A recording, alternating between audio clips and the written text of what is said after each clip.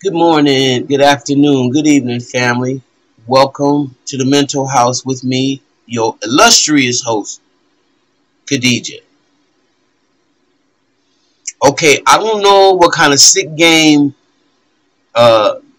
is happening right now because this matrix is getting sicker and sicker by the moment. I try to reach for the beauty because you have to make it in these times. Okay. And there's also a song that used to go, in times like these, we need an anchor. In times like these, oh, we need a savior. So be very sure. Be very sure that your anchor holds and it grips the solid rock. That's an old song, y'all. My grandma used to sing it to me. And it's times like these that I know I have to go in deep because I really have a problem what's going on with this Gosar Republican, this Representative Gosar, and what he's doing to AOC and the animation, the thing that he's putting up, that he keeps retweeting, in other words, AOC's murder. And this is getting to be real messed up. I don't know, just a few years ago, if people remember the woman that got shot at the one of the baseball games, or one of the Republican women who got shot as she was doing a speech somewhere. These people's lives are in danger every single day, whether you like them or not. It's like if you ever had a meaningful job and you just had to do it. You know, there are some people that are going to be fans and there are some people who aren't. But you got a job to do. And you take an oath to do that job. Okay? Now, the House voted 223 to 207 to censure Paul Gosar of Arizona on Wednesday. Gosar posted an animated video that depicted him killing Representative Ocasio-Cortez, and the meme shows him attacking President Biden. AOC asked why colleagues wouldn't vote to denounce Gosar for the video. What's so hard about saying that this is wrong? Gosar 62 retweeted the clip moments after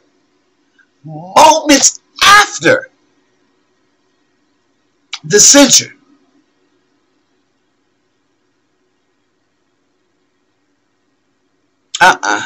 The Republican earlier defended the video, comparing himself to Hamilton. He said earlier that he wanted to reach a younger audience and quickly removed the video, but did not apologize for it. House Minority Leader Kevin McCarthy, a joke, blasted the move to censor Gosar. McCarthy threatened to, in the future, Democrats would need majority support to keep committee seats. Gosar lost his seats on government reform, National Resource Committees. He stood in the well of the House with Freedom Caucus members as it was read. He is just the 24th House member in history to be censured. Majority Leader Steny Hoyer called the video vile and said it may be criminal. It is criminal. There is a facet in this world, in this group, and in this political body to put white supremacy full-fledged right back on the front burner. Now, y'all don't see it that way. Some of y'all see it as just a straight Democrat, Republican, which I really could care less about the labels. The labels don't, it don't even faze me one bit, because I know the Democrat and the Republican is just two wings on the same bird. What y'all can't lose sight of, though, yes, one of them fake like they love you and they'll give you a few trinkets. But one of them despise you and don't care if you got chains back on you or not. Okay? Operate like Derek Chauvin, or operate like the brothers, the guys down there in Georgia that killed Ahmaud Arbery. See, you have a big fashion of people who are remnants and still believe like they used to that black people don't got no value. They have no purpose. And their hatred for us is so, it's just off the chain. There's really no words for it. That they would lose everything they have to make sure we don't have something. Which is so sick because y'all don't understand that we're enmeshed.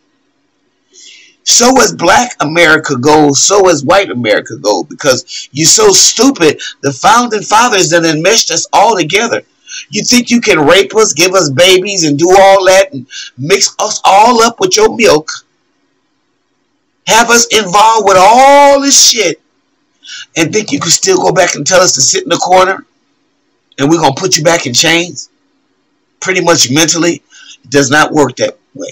Either we're going to learn to live in this country together, or like Dr. King said again, I'm going to say it to you, I'm blue in the face, we're going to all perish. Because it ain't going to be no you get rid of me and you going to still be standing. It don't work like that. And the faster you see that, the better off you be. Just like you can't heal what you can't face.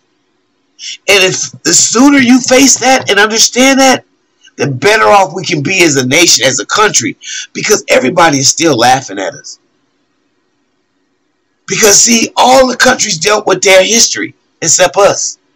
We can't deal with it. And it's because we can't deal with it, we're going to keep having this crazy race type of shit that really makes no sense. For Paul, for this guy to be, Gosar to be allowed to do this, to have people even defend him, as if it's a Republican, Democratic thing. That's all stupid. That's a game. It's a game. Anytime you got people standing up in audience, in Congress, anywhere, any positions of authority, and they're all believing a lie. Some of them don't know no better. Some of them, and I can't hold them accountable for what they don't know or how far their intelligence level go. But a lot of y'all know the truth. And you're still backing up a lie. And you're allowing the lie to divide us as a country.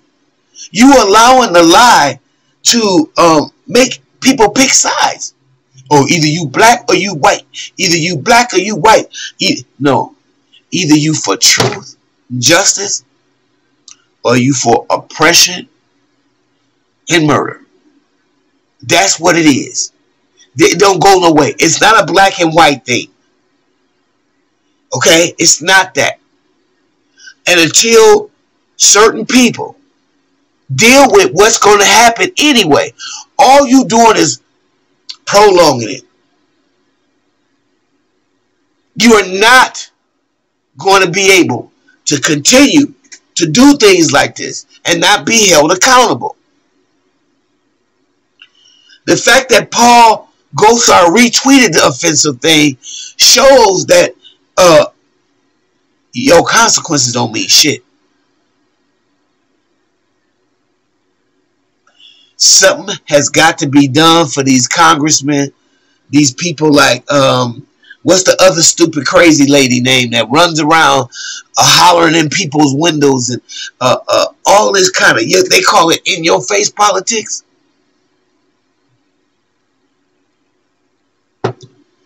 Some of us call it straight gutter dwelling with lowlifes. The thing is, what side of the diaspora, what side of the coin are you going to represent? This man should be kicked out and there should be criminal charges against him. I used to represent the city of Milwaukee. in the job that I did. So there were certain things that I had to do to represent the city, no matter how I personally felt. And if that's just on a city level, if this guy is representing his state and he's in Congress and y'all can't do nothing about this, I mean, and this is acceptable, then anything goes. Anything goes. I could not, on my job, threaten another co-worker, make jokes about and memes about how he should be murdered or she should be murdered and expect to have my job. Where in America that you can work at that you can do this? We talking about some censorship? McCarthy needs to be gone as well.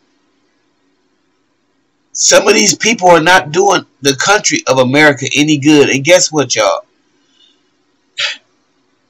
Y'all don't like to hear about Farrakhan. Y'all hate his guts.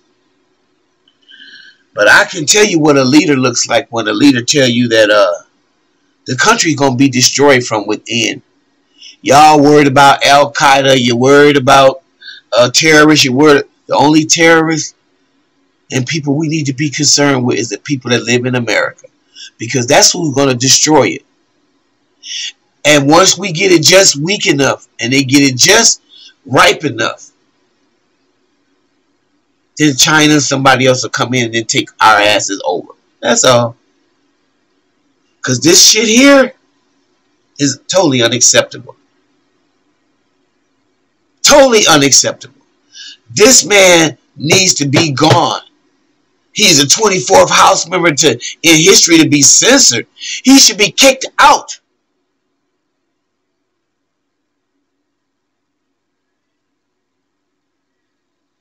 Can't fix what we can't face.